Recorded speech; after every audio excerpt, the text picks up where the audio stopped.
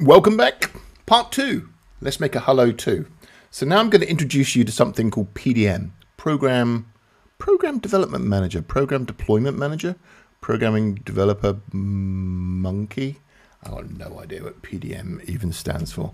PDM is a really cool little tool that most systems have that just lets you look at all of your source files and copy them and rename them. And it will make it a lot easier and clearer for you to follow the code examples that I'm doing rather than me typing start SEU. I could do start SEU for everyone, but I can go into PDM, look at the same source member and just do a 2 next to it to edit it. Rather than me waffle about it, why don't I just show you? So I'm going to start PDM, str PDM, and press enter. Here's the Programming Development Manager. And it says, what do I want to work with? Libraries, objects, or members? Now, I want to work with members because that's where my source member is. So if I do a 3, this is now doing work with members in PDM. I don't have to do start PDM in a 3. I could just type in work member PDM, WRK, MBR PDM to see the same screen. But I'm going to do work in QRPGLE source. We already knew this from Hello 1. In what library? And we know this stuff is called hello. So I'm just going to type in hello asterisk. So this will show me everything called hello in QRPGLE source in my library.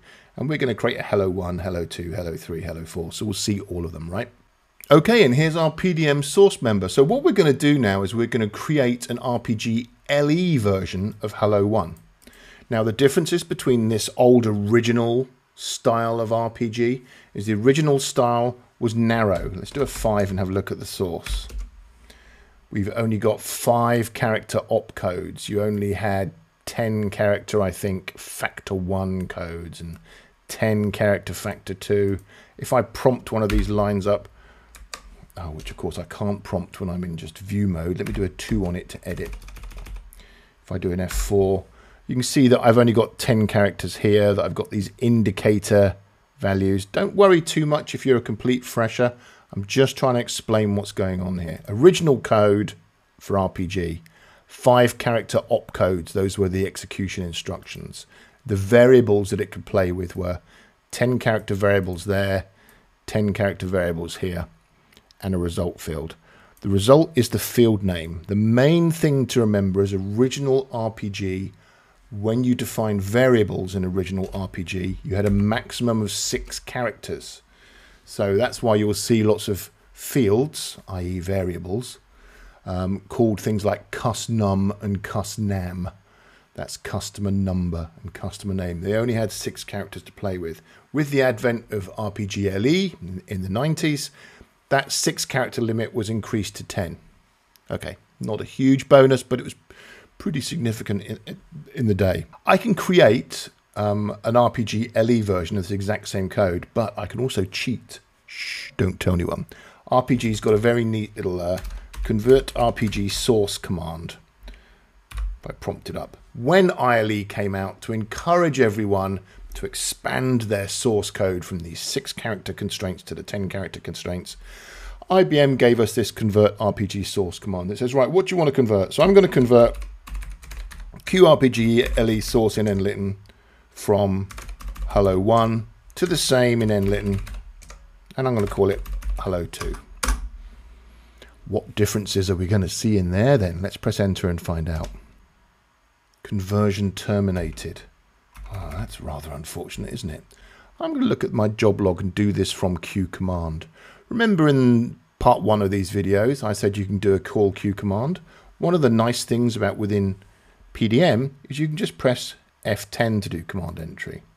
So from here I can see exactly what's going on. Right, why did my convert fail?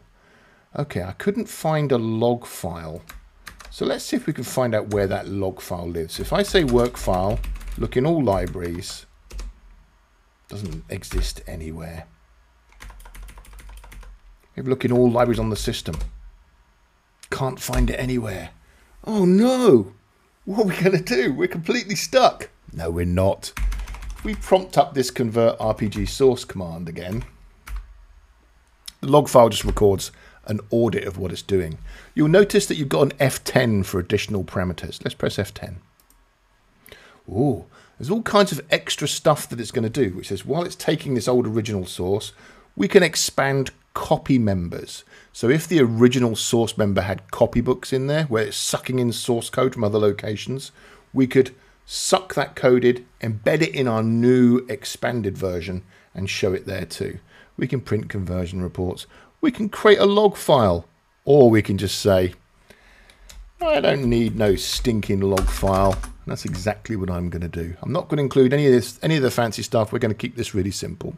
So I am literally just saying, convert RPG source from this to this. Don't bother creating me a log file. I know it's going to work because the code's so simple. I press enter. There we are. Conversion complete. Good. Let's press F12 to go back into PDM. And now I'll press an F5 to refresh. F5 refresh. And I'd expect to see a Hello 2 being added to this file. There she blows. You'll notice it looks exactly the same, right? The only difference is that it's RPGLE. Let's have a look at it and see what it's done to it. My, that looks mighty, mighty similar, doesn't it?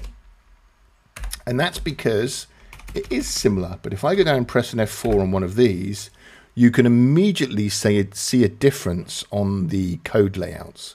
We've now just got one field there.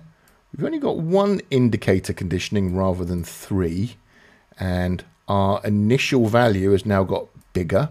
Our opcode is now twice the size because there's twice the lost the ability to speak. Twice the size because we've got a whole bunch of new opcodes that are longer formats in RPGLE. Factor 2 is bigger. The result field, everything's bigger. We've got a nice length and decimal positions. We still have our high, low, equal indicators. They have some very special meanings, which we'll cover on a different video. And a little comment field. But the basic code itself is exactly the same. So just to show you it's this one, I'm going to change this to Hello 2. In fact, no. Let's change it to Hello World. And we'll put some lowercase in there. How about we compile this? We can do the create command, or, because we're in PDM, we can just do a 14. Look, 14 compile. I'm going to prompt it up with F4. You notice with the original RPG, we did a create RPG program. Now we're in the world of ILE. Things have changed rather radically. Rather than one source member being one program, we now have a source member which is called a module. So what we can do is we can create the module, and then we can run the create program command that says include this module. Or if we know that we're just going to be binding one module into one program, we do a create bound RPG program. Think of this like if a program had 3 bits of logic. One was to pull some details from a file, one was to display those details from the file, and the third was to print the details from the file. I could create 3 separate programs, 3 separate module sources called, module 1, module 2, module 3. And then when I create the program, because I want those 3 things to be part of it, I'd run the create program. And when it asks me for what the modules are, I would say module 1, module 2, module 3. It would create one executable program with those 3 modules in it, like sub-procedures or subroutines. But again, I'm getting too excited talking about modern stuff, so let's keep this really simple. I'm just going to run a create bound RPG. I hope I didn't confuse you with that guff of Hello 2. I press enter. Compile was submitted to batch. Wait, what? I didn't want to see that. What on earth's that all about? You'll also have heard, if you were carefully listening, there was a little bing sound. That was my compile working in the background. So let me work with submitted jobs. That's because when you create from the PDM menu, by default, it submits to a background job to run the things that you're running.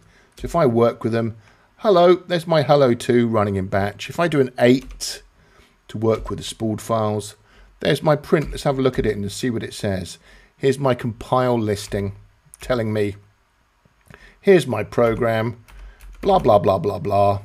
It very happily placed this in my library. I'm going to change, for the purposes of these demos, as we're going to be creating a Hello 1, 2, 3, 4, 5, I'm going to change it to do it all interactively. To change your compile attributes within PDM, you press function 18, which is Shift F6. And you'll notice down here it says compile in batch. We're going to change that to no. And for right now, I'm going to leave everything else the same. So now if I do a 14, it comes up saying, well, I've already found one in Litten. Do you want to delete it and recompile it? I'm going to say yes. Press enter. It's done it right there interactively. So again, I'm going to press F2 to jump into command entry. Remember we looked at that just a second ago.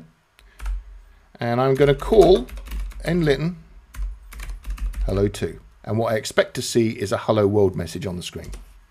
Did you see it flash up really, really quick? If I press F10 to include detailed messages,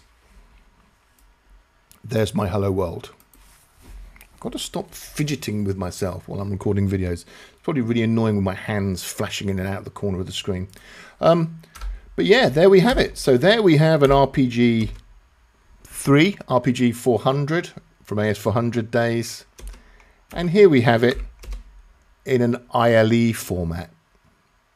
Now, how about we take that ILE format and we make it free format ILE? Let's get rid of the columns. That's really easy to do too, but that sounds like a whole new video. So come back in a second.